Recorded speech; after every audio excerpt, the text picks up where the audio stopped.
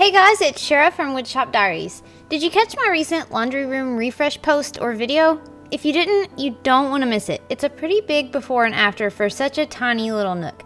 Head over and check it out first, and I'll be waiting for you when you get back. Before we get started, I would like to say huge thanks to today's video sponsors, the Home Depot and PureBond hardwood plywood. During the process of renovating this tiny laundry space, storage was a key issue that I set out to improve. In the original space, I had good intentions of adding more storage, but all I ended up doing was making a little cabinet with flimsy, hard to open doors. And yes, that was a design flaw that was 100% my fault. I'm aware. But for the time, it functioned okay, and it did give us a place to put our laundry detergent. So I left it be with good intentions of returning to fix it. It only took a year, but I finally got back around to working on this space, and my first task was to fix this boring, hard to open cabinet. My second task was to add some more storage, and my third task was to improve my laundry hamper cart, which is actually this bar cart that I made from a few years ago. I was able to check all three off my list, and I'm excited to show you how I added some much needed storage and function to my little laundry nook by building this sliding door cabinet, adding a second cabinet, and converting my bar cart into a laundry hamper cart. Keep watching to see how I did it. First, let me share with you my cabinet building secret. I build a lot of cabinets, and I always use PureBond plywood for them. PureBond makes excellent quality plywood right here in the USA and Canada. It's formaldehyde free, and it's available at most Home Depot stores. Good cabinets start with good plywood. So for the cabinet bodies in these cabinets in this video, I used 3/4 inch PureBond birch plywood, and then I used 2x4 panels of 3/4 inch PureBond hickory plywood for the doors so that they would match what I used on my kitchen cabinets here.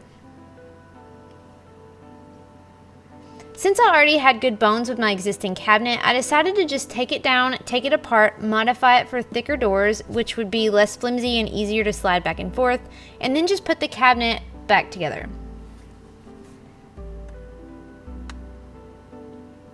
I've got the measurements and all of the pieces and plans to build this cabinet in my blog post that is linked in the description below. So if you want more details on the specific measurements and dimensions of this cabinet, be sure to head to the link in the description below.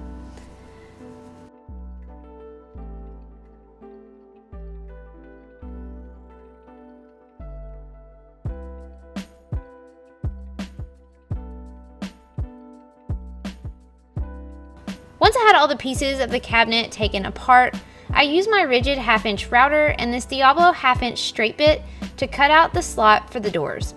Since I already had a 1/4 inch slot in the top and bottom pieces of the cabinet for the previous 1/4 inch plywood doors, I lined up a straight edge so that my 1/2 inch bit would run right along next to that slot and make sure that it cut the same depth to make a 3/4 inch total slot.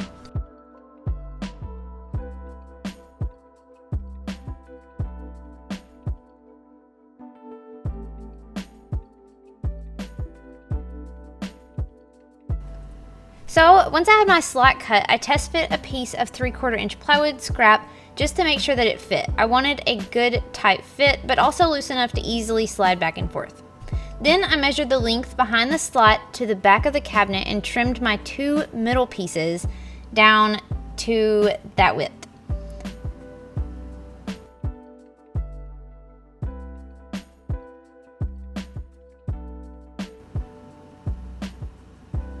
Then I cut 2 3/4 inch plywood doors that would fit inside this cabinet the same size as my previous 1/4 inch plywood doors, and it was time to put it all together.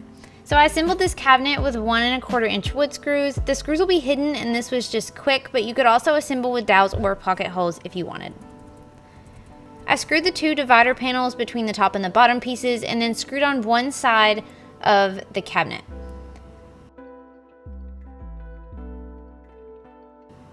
I attached a couple of scrap pieces of 3/4 inch plywood onto the back at the top in order to hang it onto the wall. I found that it was easier to hang the cabinet without the doors, so at this point I went ahead and screwed the cabinet to the wall using 2 1/2 inch wood screws through the back pieces into the studs.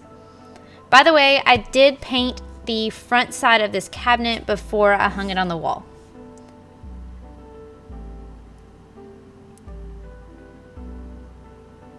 I also gave the 3/4 inch plywood doors a good coat of this pretty little pink paint, and I slid the doors in place and attached the other side of the cabinet.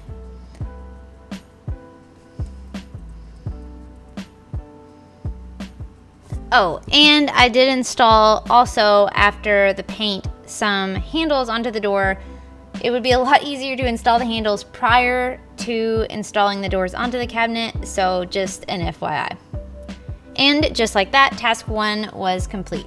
So I moved on to task 2, which was adding additional storage. In addition to the sliding door cabinet, I wanted to fill this empty space to the left with something useful to store my overflow of random things. We live in a tiny garage apartment, so anywhere I can stuff random seasonal decor, craft supplies, bedding, etc. is a huge asset.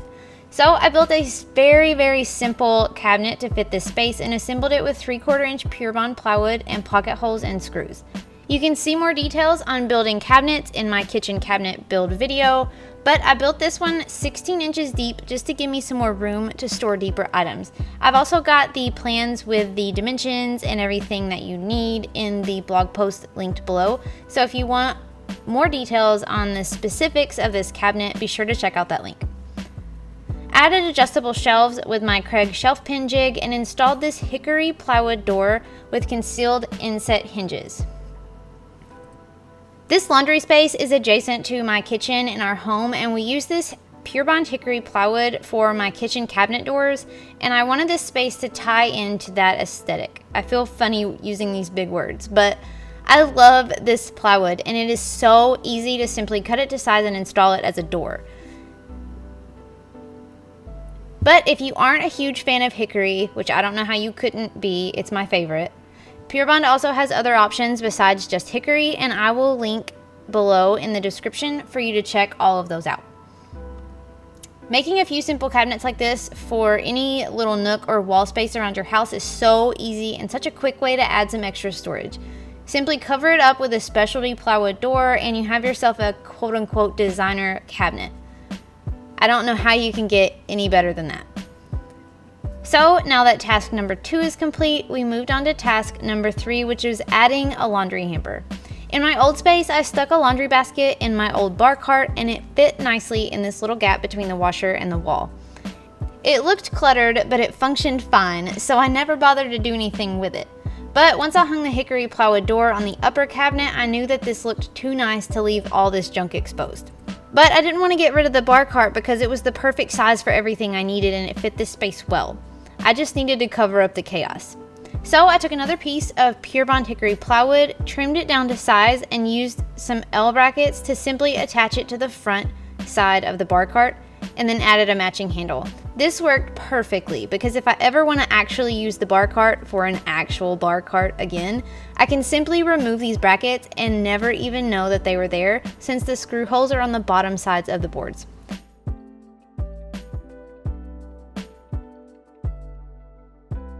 And that completed task number 3. My work here is done. I seriously love this new laundry space. Would I love a bigger room? Heck yeah. But am I making the best of a small one that I have? Heck yeah. And I know I'm not alone with my tiny laundry nook. Many people have a small laundry space. Tiny laundry room owners unite. And if that's you, I hope that this post has given you some ideas on how to improve it and make the most of your storage space. Be sure to check out the link below for the dimensions for the cabinets and all of the details on this project, and be sure to check out PureBond's specialty plywood options. So I hope you found some inspiration in this video, and I hope that you've enjoyed watching. And if you're not already subscribed to my channel, I hope that you will hit that subscribe button so you don't miss out on all of the cool stuff that's coming up next. So thanks so much for watching, and until next time, friends, happy building.